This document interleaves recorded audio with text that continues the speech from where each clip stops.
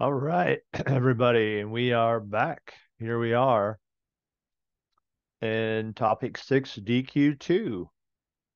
This DQ is about probability. We're going to have some fun here, okay? So we want to look at probabilities, combinations, permutation, odds, all those things in this particular Excel sheet. So let's take a look at our goals. All right, we want to use the counting formulas, and we want to note when to use permutations and when to use combinations. We want to know how to compute probabilities in events using counting, and we want to convert probabilities to odds. All right, let's do that. So here are several different events we're taking a look at, everybody.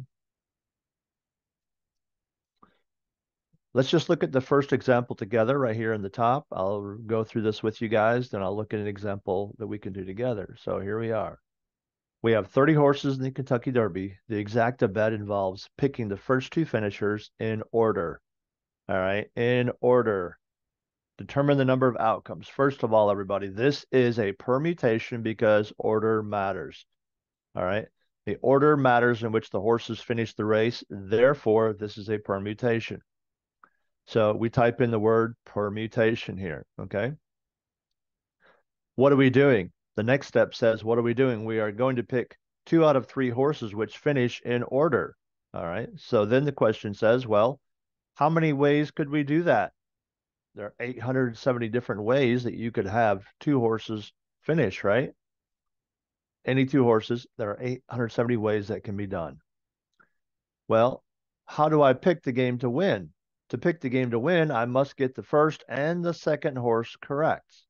All right, the first and the second. All right, let's keep going.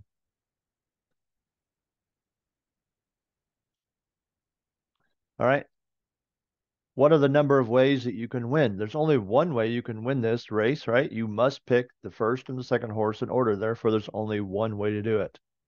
All right. And the probability, everybody, is now the formula you guys can see right up here in the Excel sheet. I'm going to circle it for you. Right. Here's the formula. F13 divided by D13. That is 1 divided by 870. Okay. Using the cells, it's F13 divided by D13. And then you can see the probability there is a 0.1145%, right? Not a very high percentage. What are the odds against you winning? That is, the odds are 869 to 1. That means there is one way you can win. There are 869 ways you can lose. All right.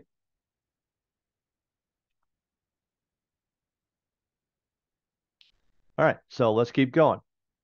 Now it says up here, if your answer is correct, it will show green. Otherwise, you will see red. Yeah, you'll be upset and the answer will be wrong. Okay. So let's keep going down here.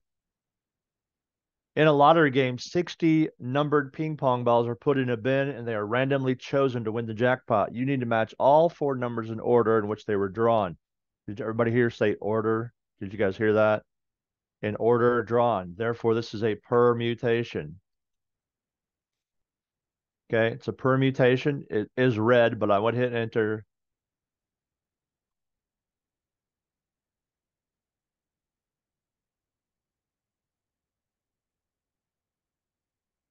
Okay,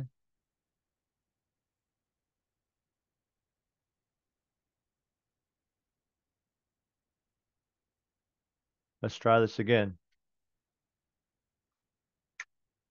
There we go. So it is correct. It is a permutation. All right, what do I have to do? The instructions. What do I have to do? I have to pick what? I have to pick 5 numbers in order to win this. That's what I have to do in order to win this lottery. All right. This is a, oh, I'm back up here. Yeah, there we are. This is a permutation. So I'm going to use the equals permute function. All right. Equals permute. And how many items are in this case? There are 60 in this And I need to pick 4 of them, right? So I need to pick 4 numbers in order that they were drawn. So I got to pick the 4 in the order they were drawn from 60. All right, when I hit enter, you can see my answer is correct. It says there are, wow, that's a bunch, right? 11,703,240 different ways to do that. All right, once we get over here, everybody, how many ways are there to win this? I have to pick them all in order, right? Therefore, there's only one way to do this. All right, that is correct.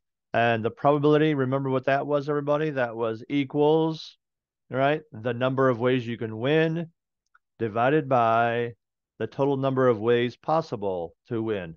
And there I hit enter, and you can see that's almost totally unlikely, right? Almost totally unlikely that I will win. All right, and down here, I can calculate the formula easily. Type equals, open my parentheses. Then I want 1 minus P, right? 1 minus P, close parentheses, divided by P. Say, just use my cells. 1 minus P divided by P, hit enter.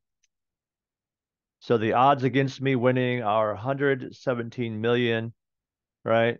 Or 11,703,239 to 1 that I lose. All right.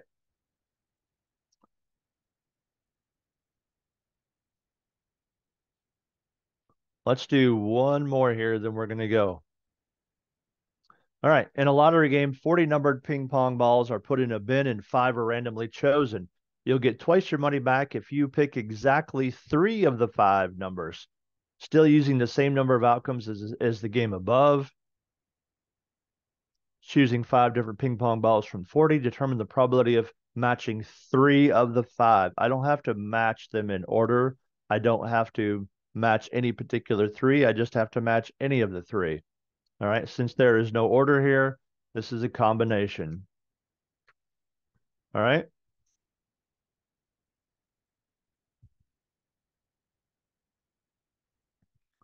I guess I got to spell correctly. That would help, wouldn't it?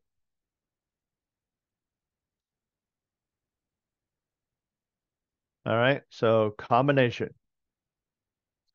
And how do I win this? Column C, I simply choose any of the 3 from the 5 winning numbers. That's all I got to do. All right, this is a combination, so I'm going to use the equals combin, right?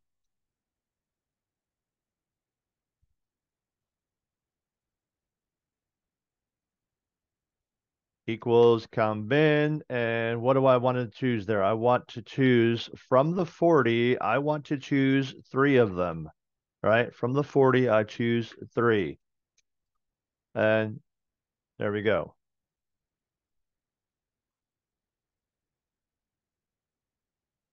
No, I'm not choosing 3. I'm sorry, everybody. It's 5. I'm choosing 5. All right. There we go. I am choosing 5 of them. All right. So we're good to go now. From the 40, there are 5 that can be chosen. I want to choose 3 of them exactly. All right. So now here, describe how you win. You win by simply picking correctly 3 out of any of the 5. Okay. That's how you win. All right. Let's do this. What are the total number of ways that I could possibly win? Let's think about this. There are 5 to choose from that I want to choose 3. Okay, that means 2 of them I'm not going to choose correct. Right, everybody? All right, so let's see what I need to do. From the 5, so let's start with the equals. I need a combination. All right, from the 5, I need to choose 3 correctly. Now, everybody, some of those will be not correct, right? Some of them will not be correct. So I also have to count how many ways I could get them wrong, right? How many ways could I get them wrong?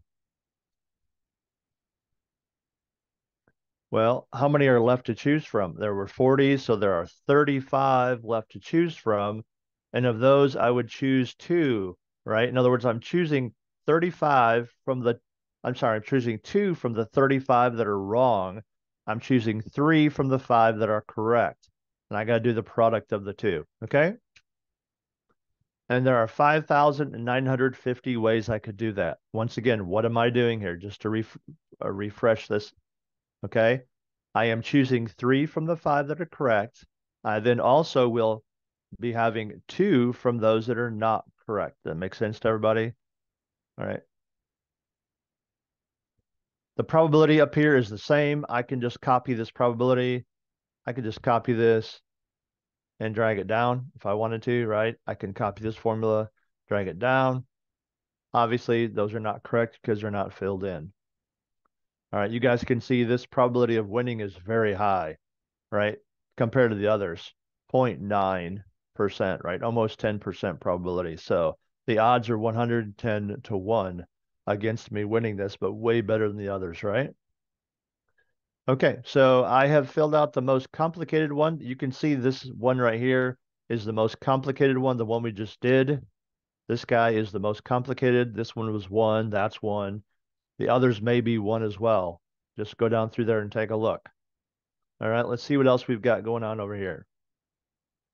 All right, here interprets the odds. It says your odds of winning are 869 to 1. Your odds of winning are 11 million, right? To 1. Your odds are 110 to 1. That looks like the best one, doesn't it? Hmm. All right, everybody. It's been fun. Probabilities, combinations, permutations, odds, all the good things going on here. I'm going to dip out of here for now, guys. I will see you in the forum. Take care and have fun.